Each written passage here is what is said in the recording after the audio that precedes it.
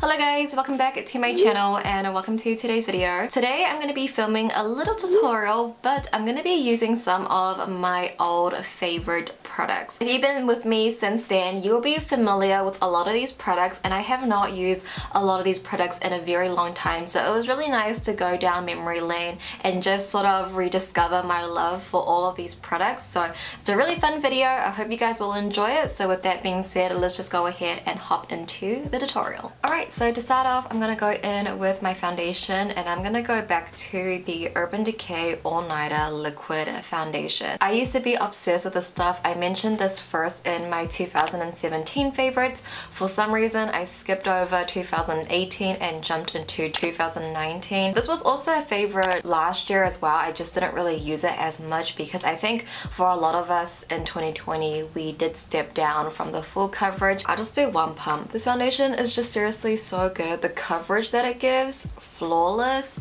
and it just photographs, and on video as well, it looks really good. So that's why I used to always wear this foundation. It was like the only foundation I would wear. And also this is my second one. So in 2017 I had this one, and then I finished it, and then I repurchased it, so you know it's like a favorite. So we'll use my sponge to blend in, because that's what we usually do. It is going to be, I think, a little dark and yellowy for me. That's the only thing I don't like about the shade that I have is number 4, is that it is a little bit too yellow on me, but I think once I have like concealer in, we can make it work. And the finish is a little bit more onto the matte side. It's been a while since I've used something so matte. I'm like falling in love all over again with this foundation. I mean, it's still one of my favorites. I will still consider it to be a holy grail item. It's just, honestly, I have not used it as much, really.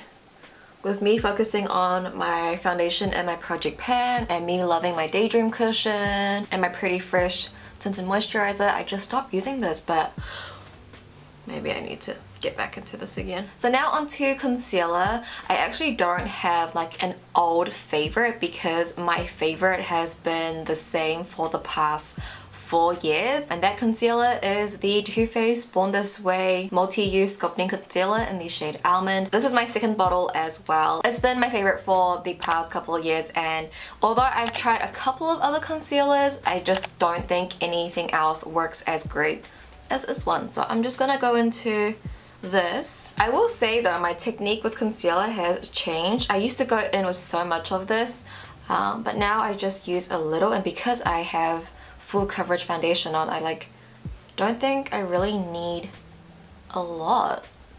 Like that foundation just covered everything, really. Well, in a sense, I haven't really used this concealer as much recently because I do have a different concealer in my project pan, and also I've been testing out the new Kosas Kosas concealer, and I've been liking that one actually, but it's not as great as my Too Faced one coverage wise. So I've been loving this one for so long, and I was looking back to my old favorites videos, and a lot of the products are still the same. So it was sort of hard to find old products that haven't expired or I still have in my collection because I might have decluttered it. These are the products I still have in my collection. So I guess that just kind of shows you that it is truly a favorite. I did have a lot of Wet n Wild favorites, but the news came out about Wet n Wild, you know, selling in China, so I did stop buying from them, and I did give away all of my Wet n Wild products. And same thing for powders. I haven't had like a holy grail old favorite that I still have, because I actually only have 2 powders in my collection. The Laura Mercier one that's in my project pan, and then this one I literally just picked up last week. It's the e.l.f. Halo Glow Setting Powder, so I thought I would just use this today. It would be my second time using it. Personally for me, I don't buy a lot of powders. I typically only have one in my collection, and then I'll use that up, and then I would buy another one. I'm gonna take a little bit of this powder our eyes, so I'm just gonna try and press it ever so lightly underneath my eyes. I used this once before and I noticed that it gives a really brightening effect. And then I'm just gonna go in with my Essence All About Matte Translucent Powder. We're just gonna take a little bit. I don't think we really need to set too much just because I do feel like we're extremely matte, but because we're gonna apply powder on top later, we'll just apply a little bit. Alright, so now I'm just gonna quickly do my brows. I'm just gonna speed up this process. I've been using these same brow products for the longest time. I have switched out my brow powder from the Anastasia one. That's the one that I was using all the time previously, but I thought it was time to switch it up. But I'll leave all of my brow products that I'm using in my description box. If you follow my project pan, it is the same. Alright, so the brows are on, my eyes are primed. We're gonna move into eyeshadow now.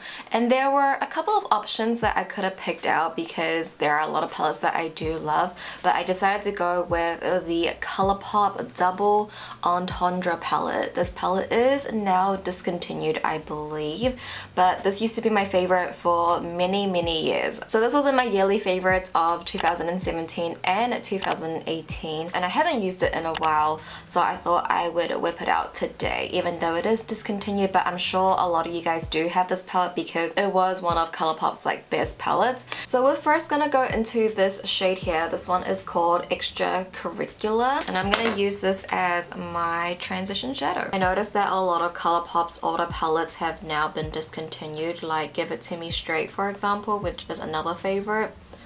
It's quite sad. I feel like the Double Entendre is a really great palette to have in their collection because it's a really great staple, but I guess palettes like Nude Mood kind of have replaced it in a sense. And we're also going to take this onto our lower lash line as well.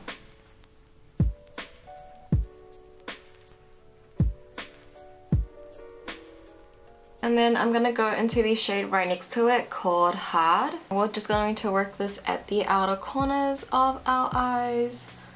The reason why I love this palette so much is because of the variation of colors.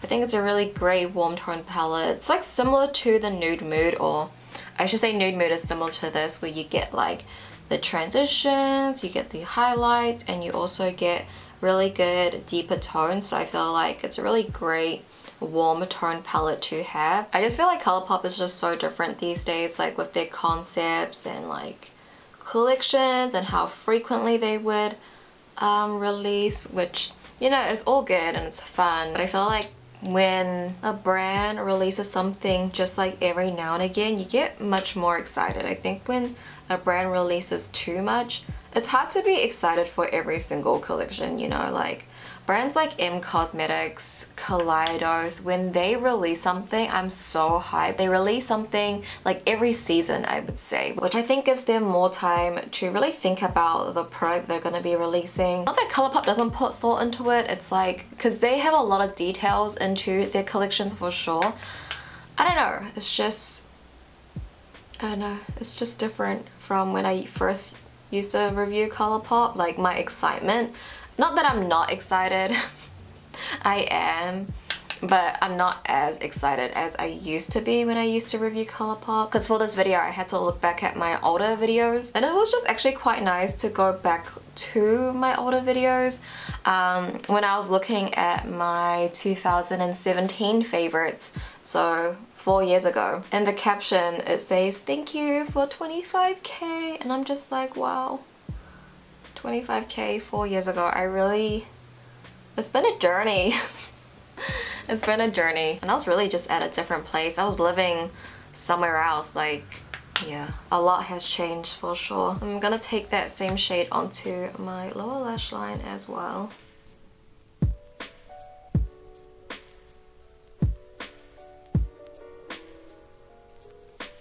Alright, now I'm going to go into this shade here called Draft, and we're going to apply that to the inner third of our eyes. This is a really nice like coppery bronze type of tone.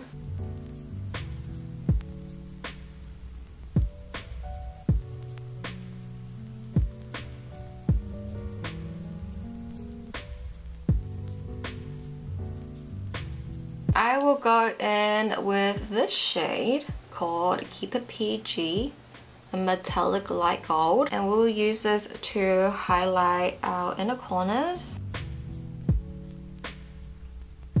Alrighty, I'm gonna go into this shade called Teddy Bear, the darkest brown. And we are gonna use this as our winged eyeliner for today because the eyeliner that I used to love was the Inglot gel eyeliner.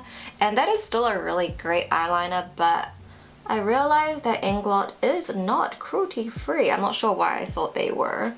But they're actually not, so I did stop buying it, and I actually have converted to brush tip eyeliners now.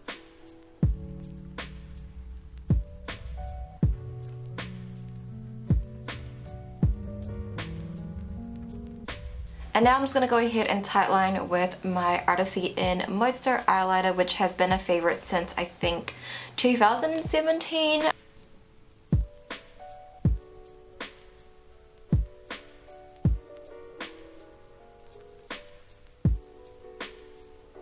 Alright, so I'm just going to go ahead and curl my lashes to get them ready for mascara and falsies.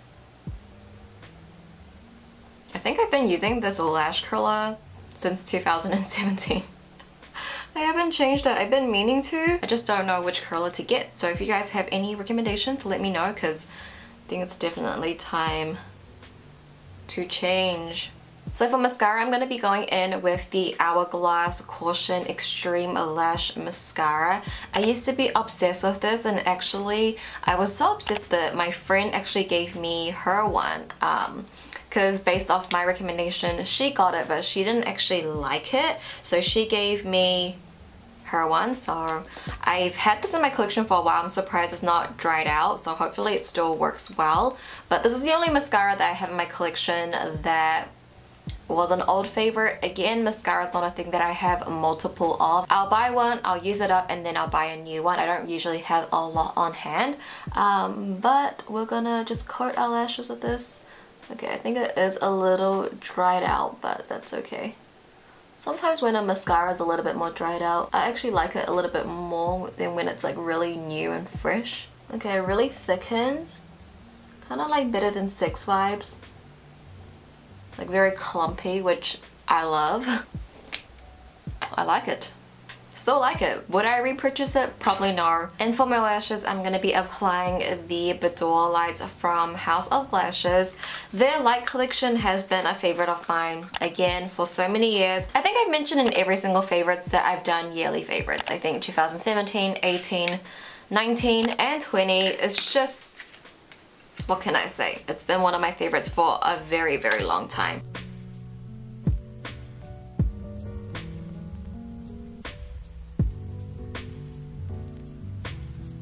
So now back onto the face, we're going to work on the cheeks. So for my bronzer, I have the NYX Cosmetics Highlight and Contour Pro Palette.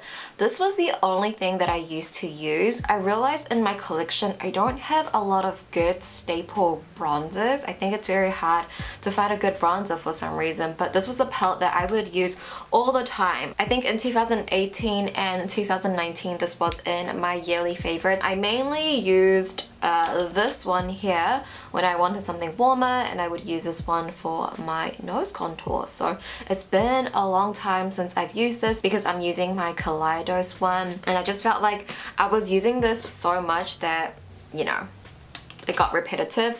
And this one I'm actually almost hitting pat on it because I can see the ring on it. We'll go in with the warm bronzer since today's eye look is quite warm, and then I'm gonna apply it here. Oh, I took way too much. This is so dark. Oh my gosh, this is so dark.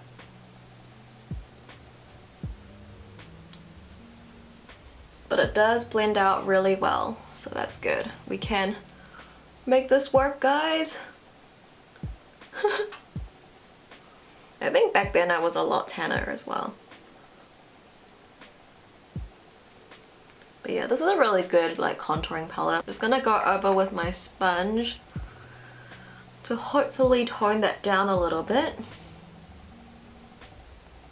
And then I'll go ahead and take this shade for for my nose contour. And this one also has a little bit of a dent in it as well. I used to use this all the time, but I never really use any of these. It was just mainly for the contour because I like the variation. I like how I could mix and match. So I'm gonna take some on the back of my hand because we don't want too much pigment, I feel. So just going down the side of my nose.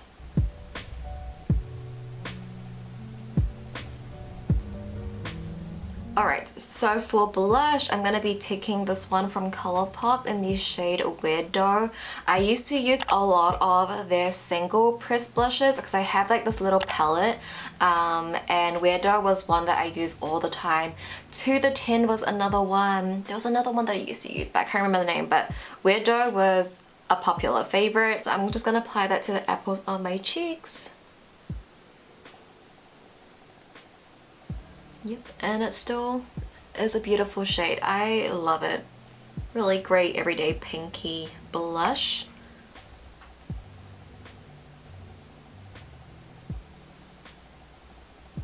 Okay guys, for highlighter, if you have been with me since 2017, I have not stopped talking about this highlight. I have recently, because it is discontinued, and also I'm not into like super intense highlighters, but the ColourPop in-nude-endo palette, I don't know why they discontinued this. It was such a good one. Even if they did discontinue this palette, I wish they would just bring out the individual pans, because look, I hit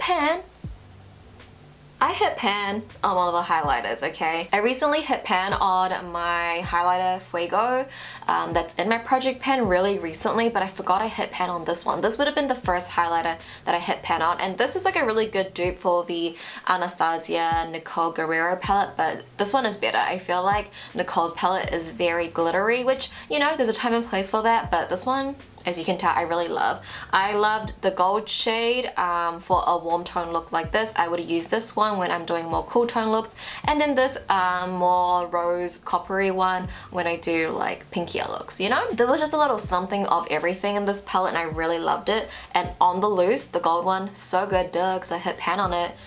It's so satisfying. Maybe I should add this one into my project pan next after my Fuego one, but that will be a long time away.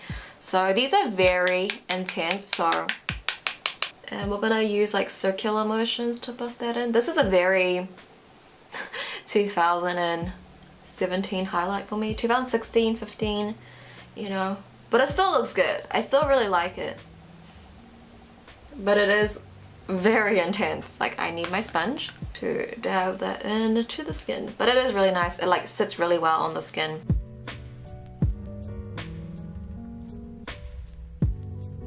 And lastly, onto the lips.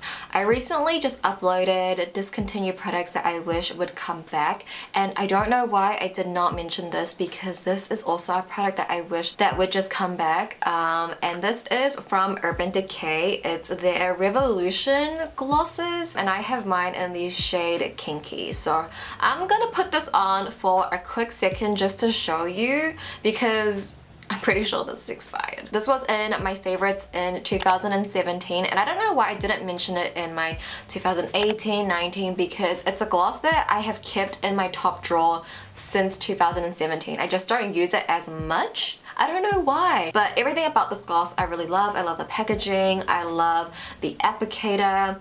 And I remember I got this when we went Australia, and it was just a very fun trip. I got it at duty free. So yeah, maybe after this I'll declutter it because it's gone bad. So I'm gonna put it on very quickly just so I don't irritate my lips.